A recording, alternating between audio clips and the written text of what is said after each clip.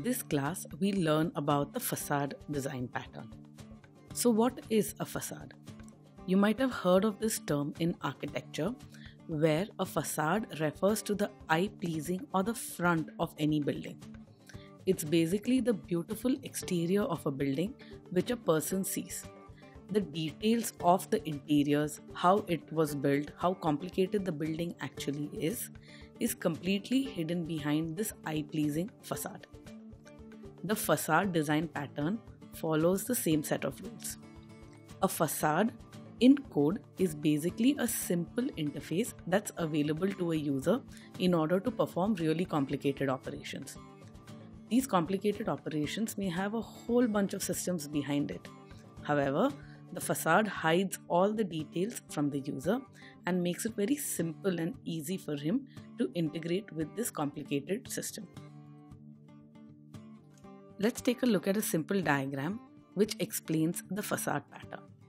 Here we have a number of clients, client 1 and client 2. Each of these clients interact with the facade.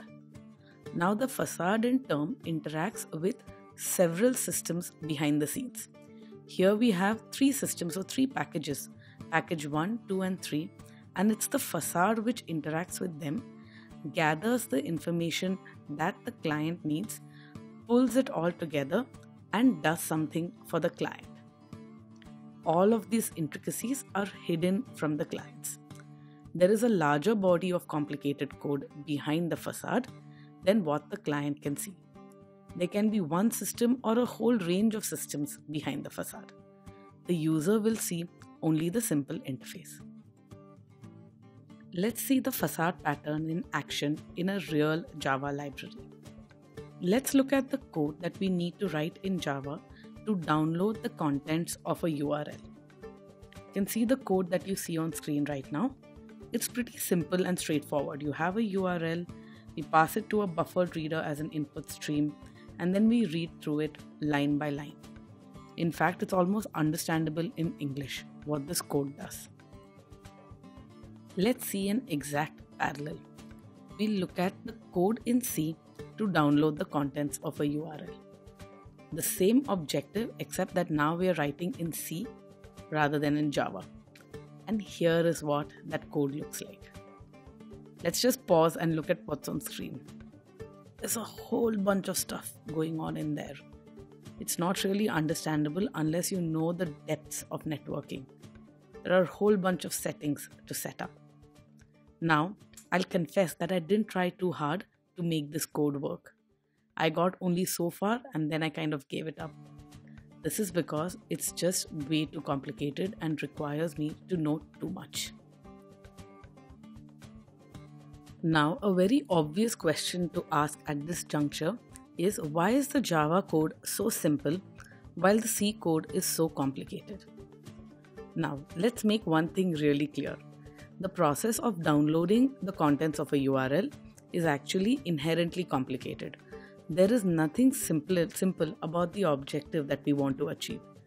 There's a whole bunch of things that are going on behind the scenes which we need to implement in order to accomplish this. What are all the different things that you'll have to worry about? Your machine must figure out what machine the URL actually corresponds to. Then it needs to connect to that machine and ask for the contents of that URL. Once it gets the contents of URL, it needs to be able to parse and understand what those contents actually are. There's a whole lot of things to do. And in fact, it's almost deceptive that the Java code is so simple. This complexity is a reality. Both Java and C need to face this complexity. And it's not like one is dealing with it and the other is not. Both handle this complexity, except they do so differently. The difference between the Java and the C programming language is that C code expects you to deal with the complexity. It expects you as a programmer to deal with all the nitty-gritty of connecting to a remote machine and downloading the contents of that URL. It expects that you as a programmer have full control over this process, specify all the configuration parameters. While Java says, I'll manage it for you, you just tell me what you want done and I'll take care of all the nitty-gritty that lies behind the scenes. This is the difference between Java and C, which manifests itself in the form of a few lines of code for Java and a whole bunch of gobbledygook for C. The net library in Java, which manages all the details of setting up this connection with a URL and downloading the contents, assumes that you neither know nor care how exactly the contents of the URL are obtained. It gets you focused on your objective, which is to get the contents of the URL. How it does it? The Java library assumes you do not care. In fact, not only that, Java has made the assumption that you know pretty much nothing about networking. It's a huge assumption to make, but it turns out in modern programming, that's usually the case. Java assumes that you know nothing about networking, you just know what objective you want to achieve. This is important. Java has taken an inherently complex process, which is connecting to a remote machine and downloading URL contents, and abstracted you as a programmer from that complexity. It's basically said, just let me know what you want done and I'll take care of all the details. I won't expose you to all these issues. This is the facade design pattern at work. That is what Java has used. So, what principle does the facade design pattern follow? What is the underlying core of this pattern which helps us achieve our objective? The facade design pattern basically means that anyone using a complicated set of classes should know as little as possible. So anybody using those classes should know as little as possible about how those classes actually interact and produce the results that we need. This is important and this forms the crux of the facade design pattern. Anyone interacting with a complicated system should know as little as possible about that system. Now the facade design pattern has become so ubiquitous, so common, that we don't even think about it. It's the natural way good library designers and good programmers work. For example, there is the Java library. All these good design patterns have come together to make it incredibly useful and reusable. But if you've ever programmed in C or C++, you know that the use of the facade in Java and in other recent languages is a major lifesaver. Things weren't always this way. This is a principle that has been applied to modern programming languages. It was not always so. Another common software design principle is defined by Demeter's law. This is also known as the principle of least knowledge, and it's exactly what it sounds like. Basically, if you're interacting with any software component or system, you should be able to have a successful interaction and get the result that you want with least knowledge of the internals of the other system. So there are a whole bunch of things that Demeter's law specifies. Each unit should have only limited knowledge about other units. Each unit should only talk to its friends, don't talk to strangers. So don't talk to components which are far beyond your own, and only talk to your immediate friends, which means talk to components only within your closest purview. The facade design pattern basically encourages you to adhere to Demeter's law and follow the principle of least knowledge. Interacting with a system should involve least knowledge of the system required to enable a successful interaction. If you really set out to watch for it, you'll find that the facade pattern is everywhere. It's literally hiding in plain sight. A whole bunch of libraries that you'll use in Java just inherently follow the facade design pattern. Reflection, networking, database access, file access, working with media players, all of these are facades. There is a whole bunch of complicated code that you don't even know about. In each of these cases, all modern programming languages hide away the tremendous complexity from the programmer.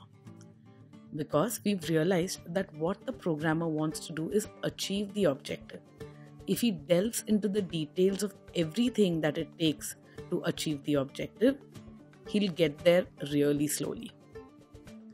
Now, what lesson does this hold up for us as programmers and library designers? This means that we as programmers should try to do the same thing in our code. If we have a complex system which needs to provide results to a client, hide away the details behind a facade. Make it easy for the client to integrate with you. Now let's see how you would go about offering up a facade for your users. A few principles to follow. However complicated your classes are, however interconnected they are, and however they interact with each other, offer a simple interface to your user. Do not expose the interconnectedness and the complications within your code to any client.